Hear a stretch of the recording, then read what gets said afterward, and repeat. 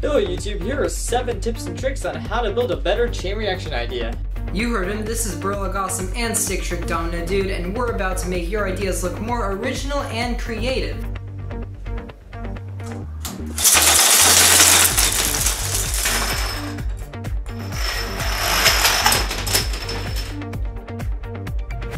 So let's start with number 1. Begin by brainstorming for your idea.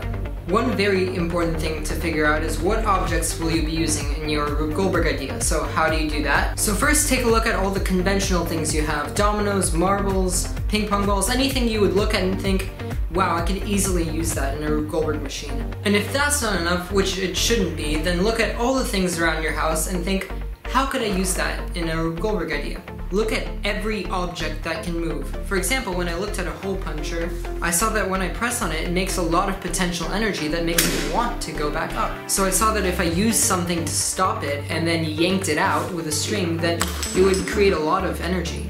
You could make very many ideas out of one object, but they all split into 2 categories, which leads to number 2. Pick the category of the idea that you want to make. The first category is big ideas. Pretty much anything that involves a large object moving is part of this category. If you do it right, it can be surprisingly easy to set off a big idea, especially if you use a rolling, heavy weight. Not everything in this type of idea has to be complicated and thought out, but it always looks cool to see something huge fall in a chain reaction. The big ideas most entertain people who have never seen Rube Goldberg machines before.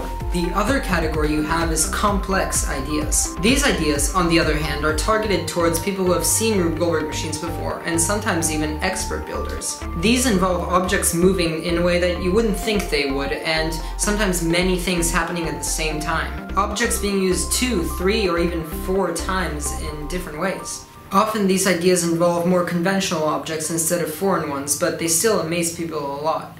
But if you want to start building an idea like that, you first have to learn some basic tricks. Number 3, the tricks of cool Rube Goldberg ideas. Starting with the big ideas, pretty much all you need to know is that anything can be triggered by a 3-pound weight. But the weight's heavy, so how do you set it off? Well, it's actually not that hard. All you need is a domino, 2 blocks, a binder, a string, and the weight. So what you do is you place the binder on the 2 blocks, you attach the string to the domino, and then you place the domino between the 2 flaps of the binder, and then you just yank it out, and the weight falls down.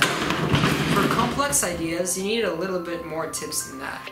All complex ideas involve some object being used more than once, and here are a few ways to do that. The easiest thing to do is move a track that a ball rolls on, and you could do that by taping the track to 2 toy cars and then placing the toy cars on toy train tracks and then just pushing it. You could add string and pull it to make it even cooler.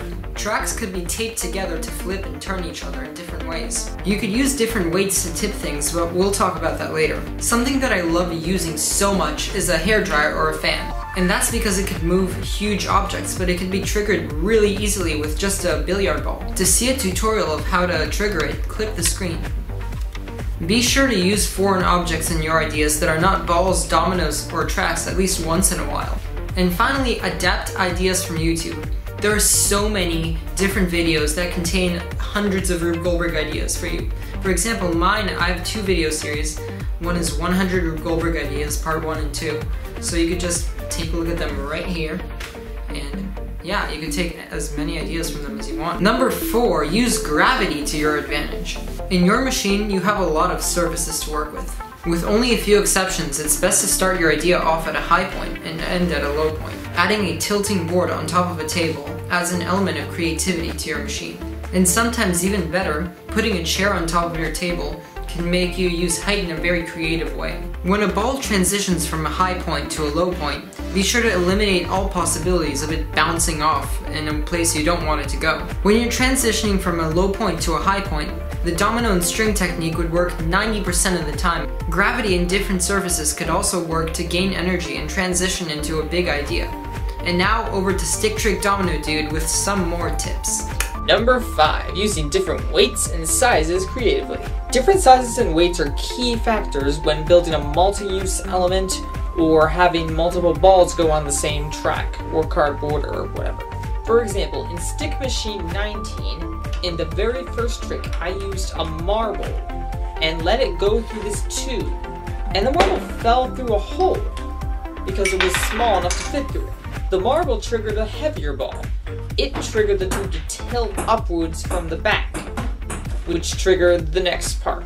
The possibilities for using weights and sizes creatively are endless. Here are a few examples.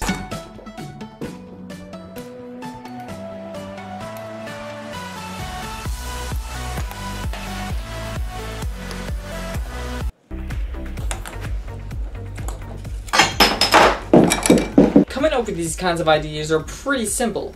Just take a trick you have in your head and think, okay, what would happen if I used a heavier weight or a lighter weight? Would something different happen? Test it out, experiment, get creative. None of these ideas just pop perfectly in your head. You gotta work for them. Number 6, preventing fails. Many machine tips videos have told you to deal with fails, that they're a natural part of machines, and they're right, of course, but still, it kind of created a little bit of an illusion that there is no way to prevent those fails from happening. Well, I can tell you how to prevent fails. While you're building your idea and letting it progress, you have to test it out many times.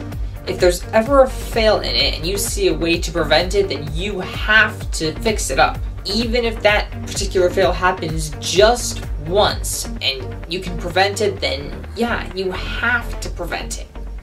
Better safe than sorry, even if you think it's just a fluke. I used this tip to a great extent in Stick Machine 19 for this idea. There were so many parts of it that had to be just right. It had to be just perfect. I spent a ton of time on it. I think it might have been an entire day's worth of building just for that idea. And it was all worth it. You know why? Because during the takes of the machine, that section of the machine worked really well most of the time.